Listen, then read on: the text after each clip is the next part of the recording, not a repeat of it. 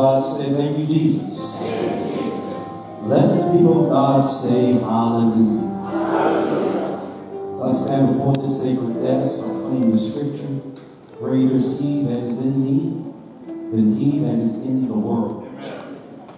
To pastor of the church, first lady of this church, and to the members of the Ephesus Church, Woodard, and distinguished guests, glad to be in your presence and allowed to share a word from the Lord.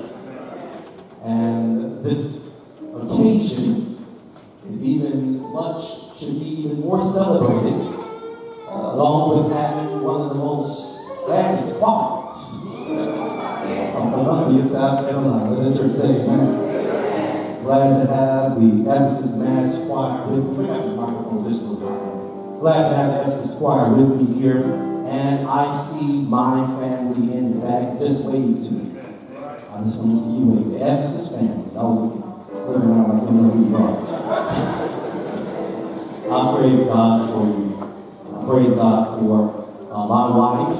Let the church say amen. We're celebrating 10 years in August. Amen. 10 years in and of course, I have my youngest son there, Zachary Keith Woodard. He is 1 year old, and I'm glad to have my oldest celebrating a birthday today, Ethan Terry Woodard.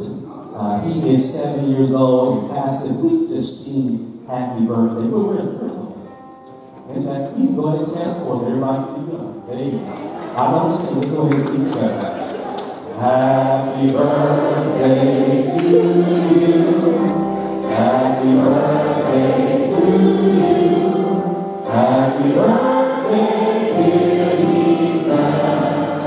Happy birthday to you. Amen, amen, amen. A little bit about Ethan. Ethan was scheduled to come on a Tuesday, but he came on a Friday. I had a lot planned that weekend, Pastor. So he came out on the Friday, and we celebrated Sabbath together as a family. So I just praise God for my oldest and all my family here. I want to, of course, just to make a special acknowledgement to the Sparks family, Sister Zana Sparks Davis.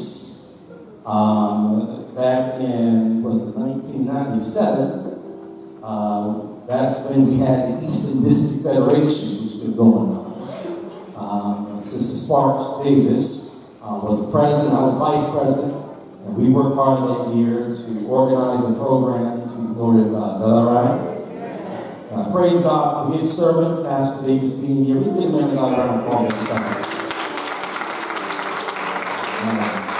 And I'm sure with Pastor Davis here, you are a living testimony.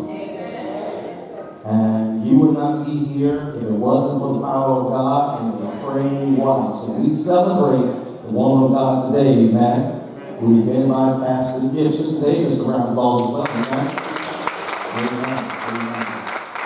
Personally preaching, we've been praying for you. You are a brother to me. And my heart went out to you when you were in the hospital. But when I heard you preach, and I heard that voice come back, I said, he's back.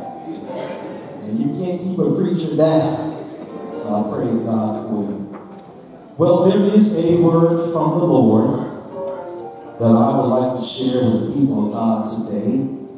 I firmly believe that the devil does not want me to share this based on the events that transpired this week. But that's all right. That's all right. I'm not going to allow the rocks to cry out in my place. I will share God's word and what he has for us. If you can turn with me to Luke chapter 2, starting with verse 48. Luke chapter 2, starting with verse 48. And when you found that particular passage, let us stand and honor God's word this morning.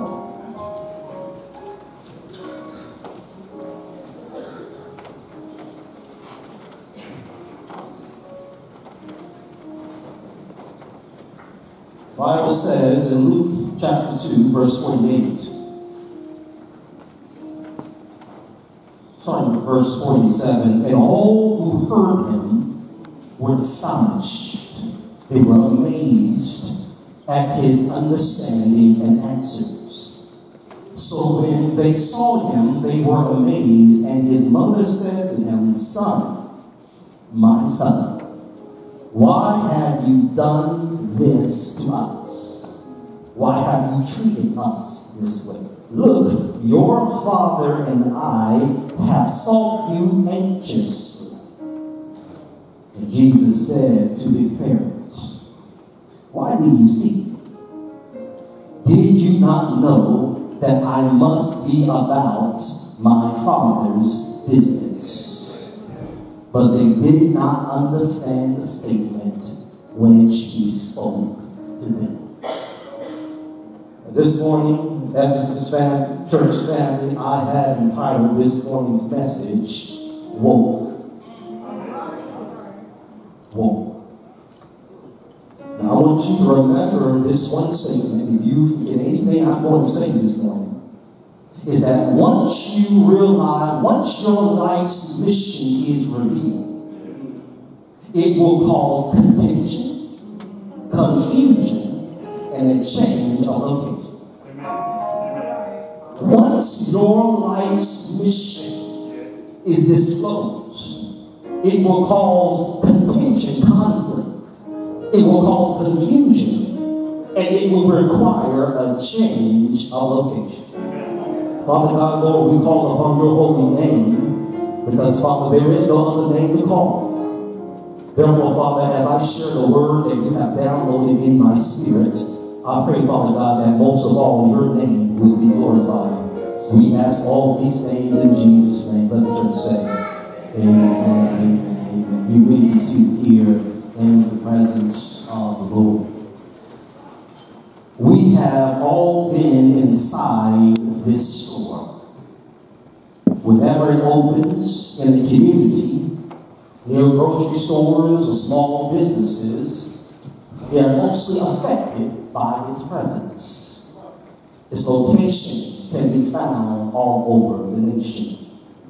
37 million people shop there per day, which statistically is larger than the population of Canada. It brings in $1.8 million in profit every hour. The family that envisioned this franchise is worth $152 billion, as much as Bill Gates, Warren Buffett, and Michael Bloomberg combined. 90% of Americans live 15 minutes from it. And in my opinion, it's known for having over 20 registers, but yet 3 are open at any given time. It's none other than Walmart. However, what makes Walmart so remarkable, Pastor, is not necessarily the profits, the driving distance, or the myriad of locations, but it has inside its store a wall dedicated to missing children. Walmart works with what we call the Missing Children's Network. The CEO, Ernie Allen, says, quote, nearly 7,000 children have been featured on Walmart bulletin boards, and 5,300 of whom have been recovered. He says further, we know that 134 children were recovered after callers calling a certain number, specifically stating they recognized a child's photo in Walmart. I believe that if Walmart, Ephesus, stay with me, existed in Luke 2, that Mary and Joseph would plaster Jesus' face all over the wall. You would see a Jewish boy from Nazareth, long hair, discolored eyes, was seen last at the Passover. The boy Jesus, stay with me, is apparently lost. Or is he really lost? If you could say with me, Jesus and his family, Ephesus, is traveling to Jerusalem. This trip is not a trip that is unorthodox or a new trip. It's a trip that is taken every single year. The first trip is revealed in verses 22 to 40. Jesus is apparently a baby at this time, going to be presented before the Lord. The Bible says there are two people who recognize the Savior, and these two people come and say, this has to be the Son of God. The irony of this situation is that thousands travel back and forth, but only two recognize the Lamb of God. That's why in John 1:29, John the Baptist had to really point out and say with clear tones, behold the Lamb of God that takes away the sins of the world. The baby Jesus has now been dedicated to the Lord, and for at least years his parents have gone again and again to Jerusalem celebrating the Passover. For the Bible says in Luke 2:41, every year Jesus' parents went to Jerusalem to the festival of the Passover. Stay with me. This festival, once again, was a 7-day celebration of how God delivered their ancestors from Egyptian bondage. And according to Exodus chapter 12, the night the angel of death pastor came into Egypt, the people of God were required to slaughter at twilight. They were required to eat unleavened bread, fully just showing and signifying a quick departure from Egypt. The blood of the animal was placed on the doorpost that the angel of crucifixion would pass by. This event was a mark as the beginning of a new month and a new year. And each year the Jews celebrated this event for 7 days in Jerusalem. Now understand the context. Jesus in Scripture is 12 years old, am I right? And according to Jewish custom, the 12th year was the dividing line between childhood and adulthood. Desire of Ages, chapter 8 says this, quote, for the first time the child Jesus lived among them. He saw the white-robed priest performing the solemn ministry. He beheld the victim at the altar of sacrifice. He beheld the worshipers bow in prayer. He beheld the impressive rites of the service. And day by day, for 7 days, the boy Jesus saw clearer his life purpose. In every act, Sister White says, seemed to be bound up in his own life. Therefore, as he saw that lamb being sacrificed, new impulses were awakening within him. Silent and absorbed, he seemed to be studying out a great problem. Sister White says that the mystery of his mission was revealed at 12 years old. Here at the festival, the boy Jesus is getting a full revelation of his life's work. The Bible says he was born to die that I might live. He was to die on a proverbial altar for a world that knew him not. For in this revelation echoed John 3:16. For God so loved the world that he gave his only begotten Son, that whosoever believeth in him shall not perish, but have everlasting life. Here we have, stay with me, this 12-year-old boy, he now knows his ministry. He now knows his call. His mission, chaplain, is clearer than ever before. However, we have forgotten one thing. That once your life's mission is revealed, it will cause tension, confusion, and require a change of location. In verses 43 to 44, something interesting is happening as Jesus' parents go back home. As Mary and Joseph are traveling back from Jerusalem, they are aware that Jesus is not with them spatial distance. Therefore, hear this. They assume in the Scripture that he is traveling somewhere in the back with relatives and friends. The Bible says because of this assumption, they travel at least 1 day or 24 hours before they even initiating finding Jesus. Stay with me. Watch this. Their assumption, which was false, gave them a false sense of peace. This false sense of peace kept them moving away from Jerusalem for at least 24 hours. They felt that finding him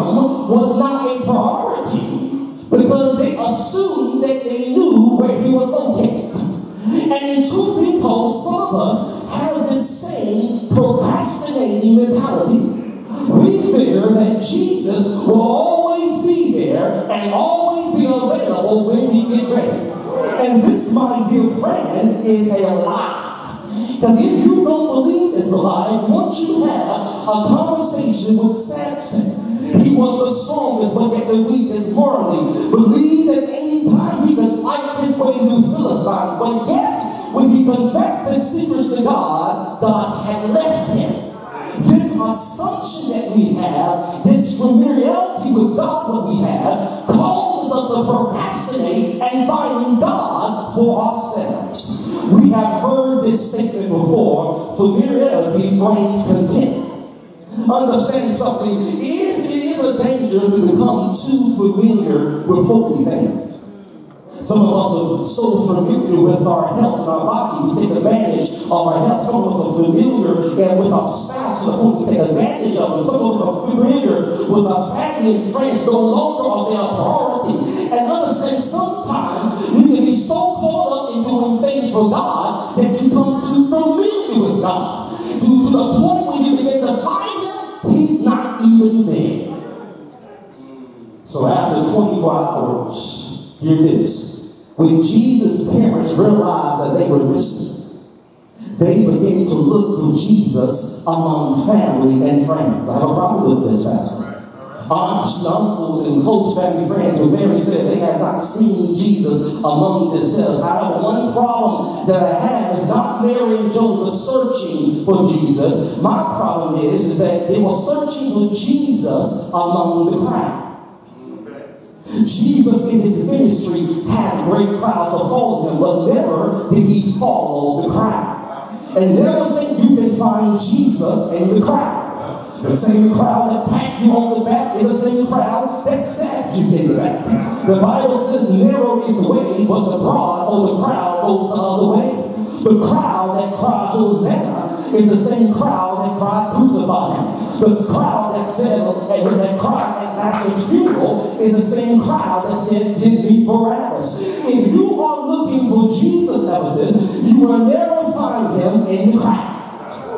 When Jesus started his ministry, Pastor, he did not ordain a crowd, but he ordained 12. And among that 12, he had 3 closer. And among that 3, he had one favorite named John the Beloved. Jesus can't be found in the crowd.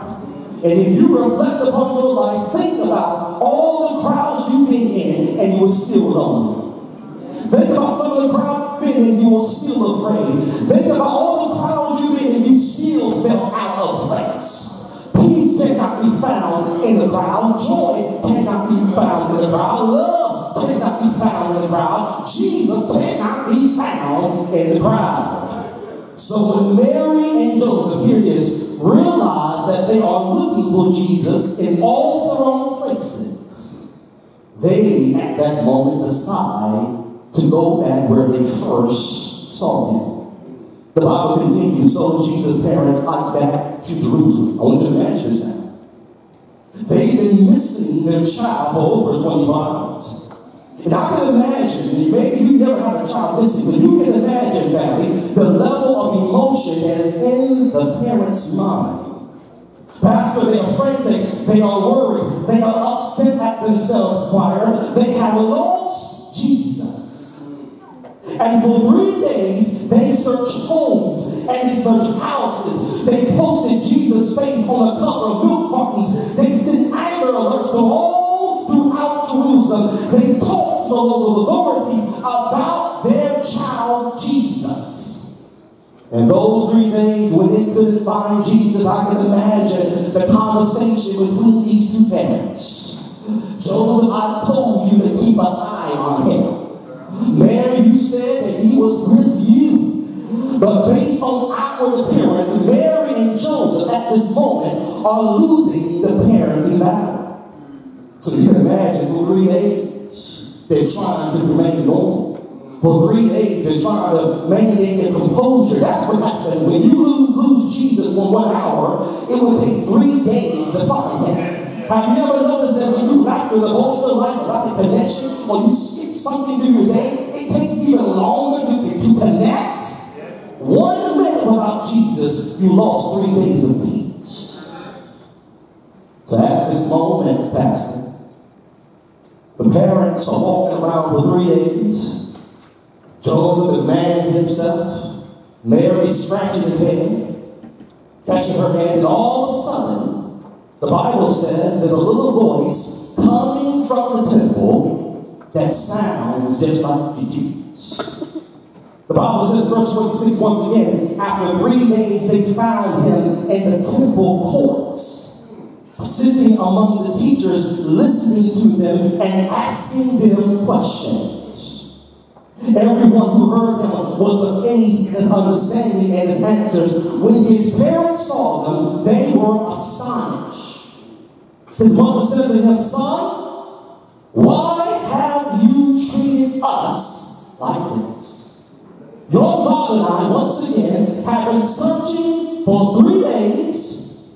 We have your name plastered all over the wall. Amber alert is showing your face. How could you do this? This is not like you." Now I want you to know Jesus answered. Why are we searching for him?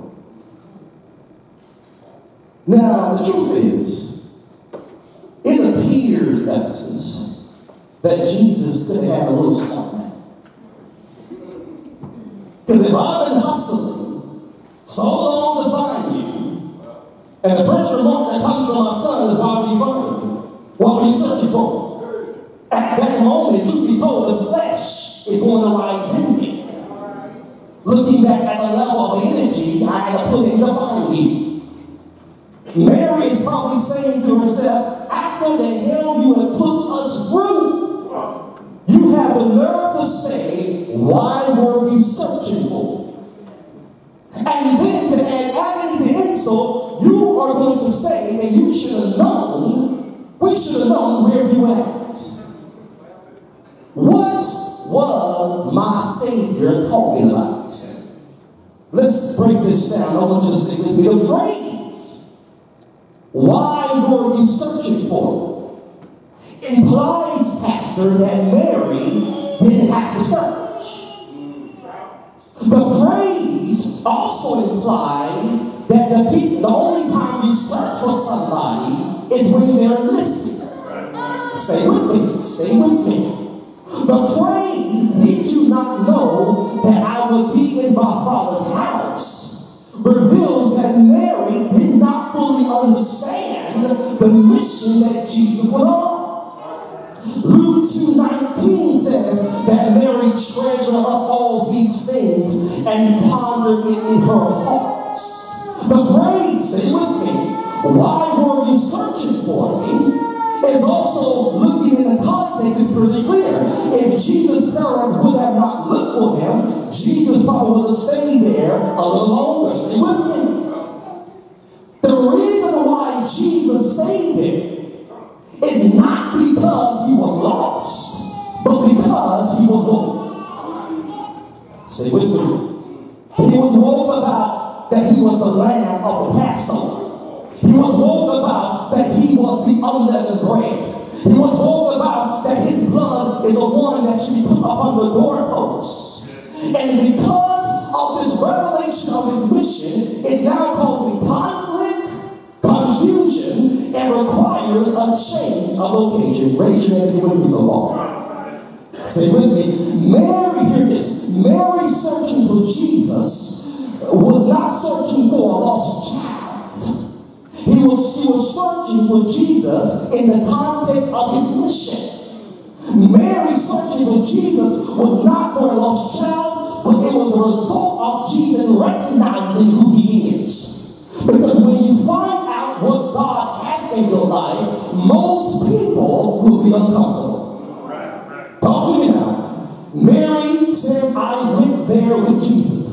She expected to come back with Jesus. He is my son. I expected him to be by my side. There are expectations I have for him. But now that Jesus is realizing who he is now in conflict with his mother's expectation. And because she doesn't fully understand the mission, she is frantically looking for a supposed lost child. Let me bring it home. Your call and mission in life will inevitably cause conflict with people who don't understand. And what they deem arrogant, foolish, and ignorant, you see as a blessing and opportunity and God's will. Talk to me now. And since they don't understand, they want you to stay right there doing the same old thing. But I say today, you cannot do it when you have a full revelation of God. And when you have that revelation of God, the world will say you are foolish from all that revelation.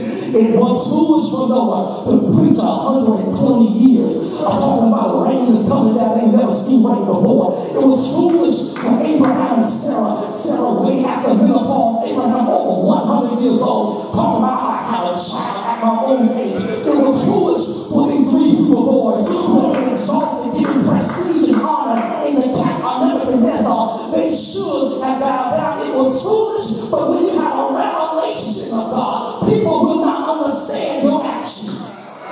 Has anybody ever had a revelation? And what happens is, when you begin to have a revelation, it causes conflict in somebody else's life. Talk to me now. The Bible says, now that he understands the revelation of his life, it is now causing conflict with his mother's expectations. Follow me now. It is causing conflict because he now knows who he is. Stay with me. Here it is. It causes conflict with his family. And it also causes conflict in the church. The Bible says that when they saw Jesus, they were sitting in the midst. They were sitting in the midst. Here it is. He was not giving a speech, but listening and asking questions. The Bible says they were astonished and amazed by his answer, and at the same time they were confused. They were confused, chapter, not by the answer. They were confused because he doesn't look like what he's called to do. Oh, you can't relate to this. Our angel says that in this visit to Jerusalem, the parents of Jesus wished to bring them in connection with the great teachers of Israel. While he was obedient in every particular to the word of God, they hoped that he would revere the learned rabbis. But here is this 12-year-old boy. The Bible says he's 12. He's from Nazareth. He's unlearned. Therefore, because of his age, because of his residence, because of his educational background, because of his financial status and political affiliation, because of his years in ministry, because he's not been a member in our church very long, because of his skin and his diet, because of what he's associated, he doesn't look like what he's called to do. Let me bring it personal. I'm glad to have a doctorate, work hard for it. But one thing I had to battle was myself. And also those who couldn't believe. Very true story. There was an honest pastor here. I was coming to this particular pastor. Just coming to him as an older pastor. I said, you know what? I'm working on my D-men. I'm working hard. I'm glad to be doing it. And he looks at me, Pastor Davis, and says, you don't even look like a God.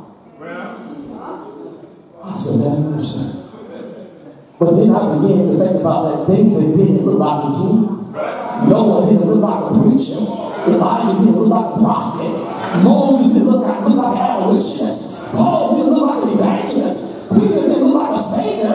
And Jesus didn't look like an evangelist. And Jesus didn't look like a savior. Because a man looks at the outward appearance and God looks at the heart. When you begin to understand who you are, what God has called you to do, you don't look like yet. But he called us those things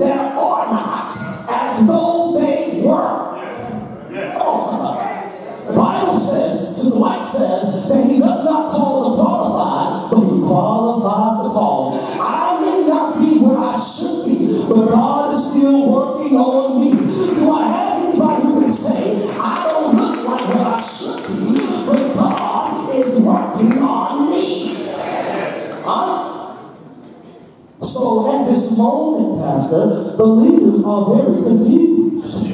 His family is confused. It's now causing conflict. He appeared lost, but he really knows who he is. People are amazed because he doesn't look like a savior. He's a boy. He's 12 years old. Can any good thing come out of Nazareth? But here it is. Once you have a revelation of your life's mission, not only does it cause conflict, not only does it cause confusion, but it also requires a change of location. The text says, did you not know that I will be in my Father's house? Some translations chapter says, did you not know that I must be about my Father's business? But I can go into the original choir. It says, did you not know that it was necessary for me to be in the house of my Father? Because the revelation of Christ's mission causes conflict, it causes confusion, and it requires a change of location. I often ask this question in the text. Why does it say, chaplain, it is necessary for me to be in the house of my Father? Understand, when Jesus saw the Passover and realized that he was the Lamb of God and that he would take away the sins of the world, and that he was and is and will always be the Son of God, what more will the Son want than to be in the house of his Father? That's why in John 14, Thomas says, permit us to see the Father. But Jesus says, whoever has seen me has seen the Father. If I want to find out who Jesus is, I have to go to his Father's house. If I wanted to go to the courtroom, if I wanted to see a doctor, I would go to the hospital. If I wanted to a counselor, I would go to a counselor office. If I wanted to see a pastor, I would go to a church. If I wanted to see the president, I would go to the White House. If I want to see Jesus, I have to go to my Father's house. You can't find Jesus in the crowd, nor can you find him in position and relationship and career. If I want to find Jesus, I gotta go to my Father's house. For in my Father's house are many mansions. If it were not so, it would have told you. I hear Jesus saying, excuse me, mother. Excuse me, Father. I don't mean to be rude and impolite. I can no longer position myself next to you. I need to relocate myself to my Father's house. And that relocation became a reality when he ascended to his Father and my Father. That location became a reality when he moved from the holy place to the most holy place. That position became a reality. It will become all reality when he says, he that is just, let him be just still. He that is filthy, let him be filthy still. And on that day, that corruptible must relocate to incorruption. This mortal must relocate into immortality. And then what's going to happen? We're going to relocate from this planet to my Father's house. Don't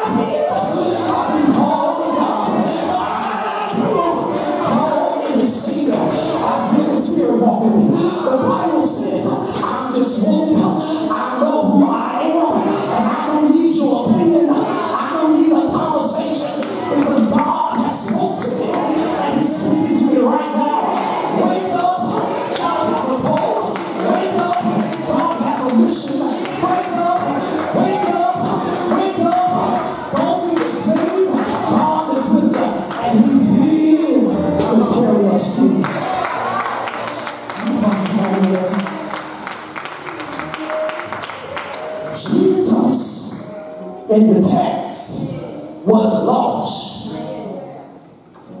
Mary was the one who was lost. Who had peace? Jesus or Mary? Who was really lost? And Mary, the mother of Jesus. Is that something? I want to share this with you today. God has a call and a mission in your life. And you are the only person who is designed to do it. It doesn't matter what age you are. Your call is not defined by your career. It's not defined by your position in church. But what happens is when you find out what it is, it will cause confusion. It's going to cause chaos. And sometimes you're going to have to relocate from people who don't understand who you are. That's what's going on in the text. Jesus now knows who he is. And the question I have today is that, do you know who you are? Are you about your Father's business? His eyes are closed. I really want you to ask this question. Am I about my Father's business?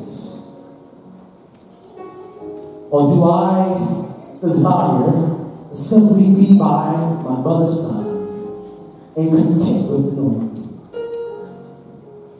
No. When God gives you a revelation, you must follow it all the way. No matter what people say, what people do, no matter who cuts you off, you have to follow all the way. Abraham could not be a father of many nations if he wouldn't stay at his father's house. And Jesus never became a perfect Savior if he wouldn't stay by his mother's side. If you're a person that says, Father, I'm ready now to follow you all the way. I'm not worried about the conflict because there's nothing too hard for you. I'm not worried about how I look because it ain't all about looks, it's about what God's able to do through you. And if I had to relocate, change my purpose and change my agenda, change my mind, relocate my thoughts and be about God's business. If that's your desire, I want you to stand with me. By saying, Lord, I am woke to my mission and purpose, and I'm ready to fulfill it according to your will. If that is your desire, I just want you to stand with me. You're standing saying, Lord, I'm ready. Please do not stand if you don't believe it. As Seventh-day Adventists, I want you to remember this. The Bible says we have a great Advent message to go to the world. And this message is not just to be presented by pastors and elders and those who go to seminary. The Bible says the evangelists are those who sit in our churches. I want to share with you, if you want to know what your mission is to preach and to share the gospel with no apologies. So why it says a Christian's motto ought to be for God I live, for God I live. Do you know what it means when you say that? You're saying, Lord, I'm going to leave it all on the altar. You're going to take care of this. That's what it means. When we go a little farther here, it'll be hard to fulfill a mission for Christ and do God's will if you have not given your heart to it. You understand that, right?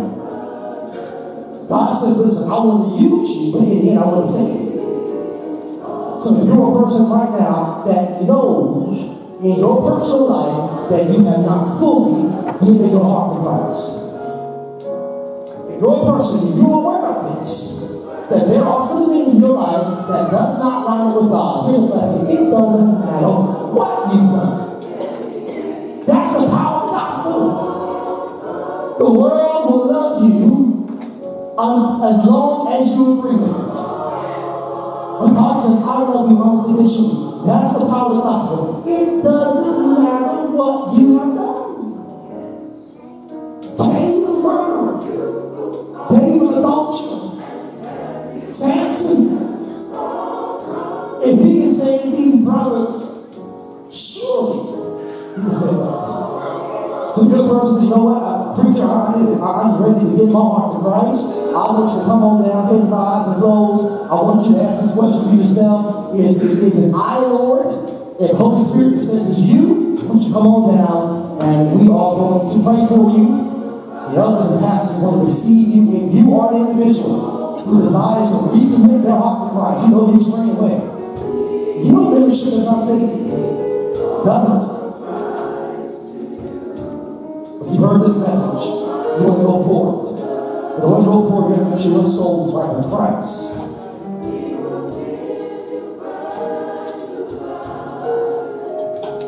Doors of the church are open.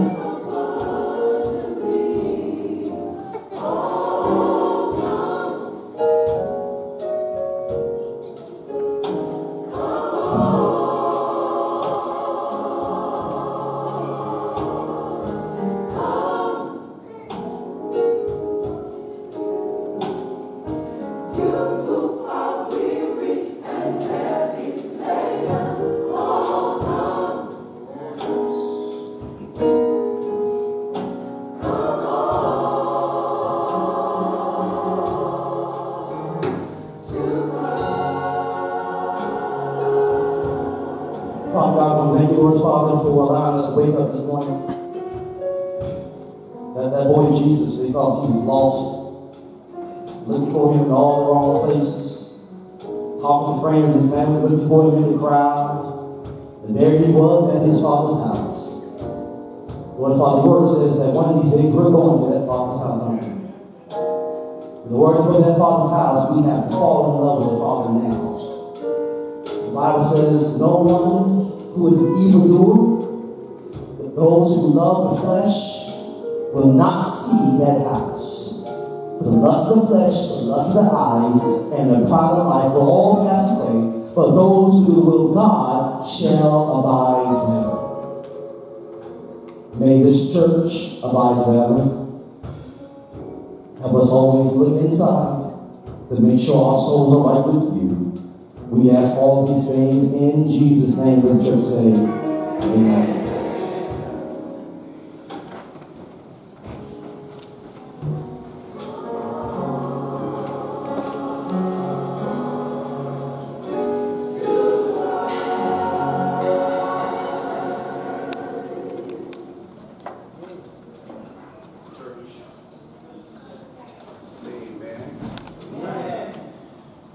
Thank you, Pastor, for letting the Lord use you on today. Amen. At this time, I invite you to stand for benediction. And while you are standing, I want to remind you today at 3 p.m., this great mass choir will be in concert. I want to say amen. And the Ephesus family, I'm looking for you to be in the house. I want to say amen. Food is prepared for everyone in the back. Amen. So you can stay back and eat with us as well. Amen. And Pastor, we just want to say thank you one more time for blessing us today. Explaining that word to us today. Amen.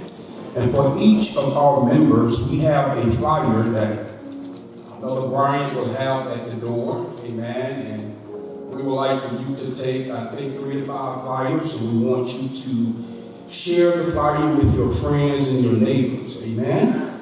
As we have started our spring revival, and Pastor Woodard, you have set the tone, and we thank you for that. Father, we thank you now for what our eyes have seen, what our ears have heard, and what our hearts have felt. We thank you for speaking to us today. God, we recommit ourselves. I know I recommit myself right now to you, that I will stay woke. Please, God, lead us, guide us, and forgive us for all sin. Now, God, I ask that you will go with us as we will go our separate ways, but bring us back together at that point in time. It's my prayer in Jesus' name. Amen. may be seated for a moment of silence meditation. Please follow the instruction of our ushers, and please remember, lunch is for everybody. Amen.